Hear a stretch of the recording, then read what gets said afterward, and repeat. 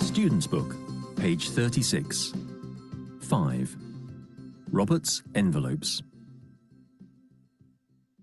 Robert lived in a flat in a tall grey building in the city centre. From his window, he could only see other enormous skyscrapers, lots of taxis, and other noisy traffic in the busy streets, and far away, the motorway. Sometimes this made Robert feel unhappy. He liked watching television programs about exploring countries where there were waterfalls, lakes, or wonderful beaches. His favorite stories were about sailing across the ocean to have adventures with people who lived on amazing islands or in other unusual and exciting places. Why must we live in the middle of a city? He asked his mother. Because my job at the hospital is here, Robert. But perhaps we can have a quiet holiday somewhere in the countryside next summer. Would you like that? Oh, yes, Robert laughed. After Robert put on his pajamas and got into bed that night, he thought about going on holiday. But then he remembered something.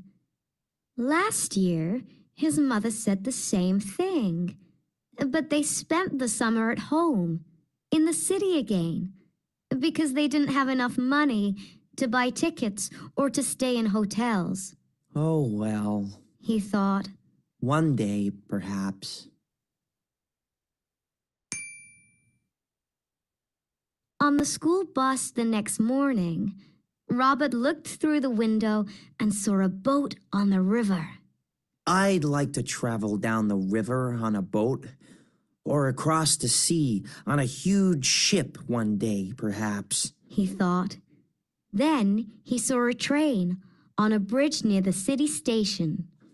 I'd like to go over a high bridge on a fast train one day, too, he thought. Then he looked up into the sky and saw a plane. Oh, I'd like to fly on a plane one day as well. I could look out of its windows at the woods and mountains below, he thought. When school finished, Robert didn't want to go home by bus. He decided to walk. He walked past the shoe factory, the chemist's, and then past the police station and around the corner at the bottom of the hill.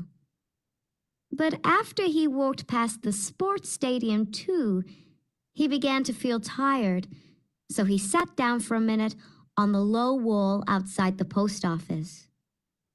Then, a strange thing happened. A black and white bird flew down from the sky and dropped an envelope between Robert's feet, and then flew away again. Robert picked it up. On the front of the envelope, it said, "Read me." So Robert did. Robert opened the envelope. There was some writing on a blue piece of paper inside. Robert read it very carefully. "If you find this message, go and look in your biggest, oldest book." Robert couldn't understand the message, so he put it in his pocket, and when he got home, he read it again. In your biggest, oldest book. What does that mean? Robert decided to try something. He got a chair from the kitchen and carried it into the living room and stood on it. Their biggest and oldest book was on the top shelf of the bookcase. It was really heavy. When Robert opened the book, a thin envelope fell out. Inside the envelope was a strange card. It looked really old. When Robert opened it, he saw lots of numbers inside. Robert jumped off the chair and went to show the card to his mother. What's this, Mom?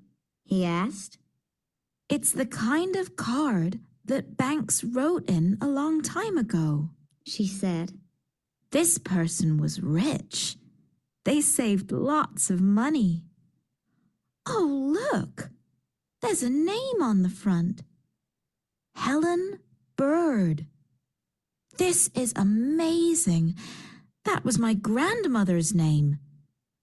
We must go to the bank tomorrow and show this to Mr. Flagg.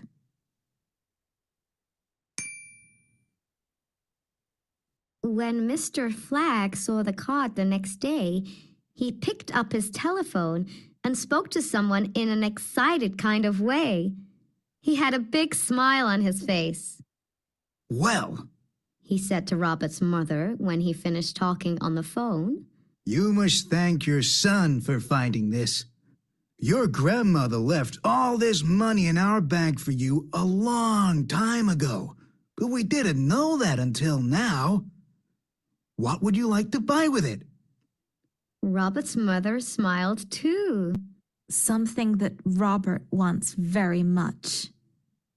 When Robert came home from school later that afternoon, he found a bigger envelope on the kitchen table. Open it if you want. His mother said. Inside the envelope, there were 2 plane tickets, and 2 train tickets, and 2 boat tickets.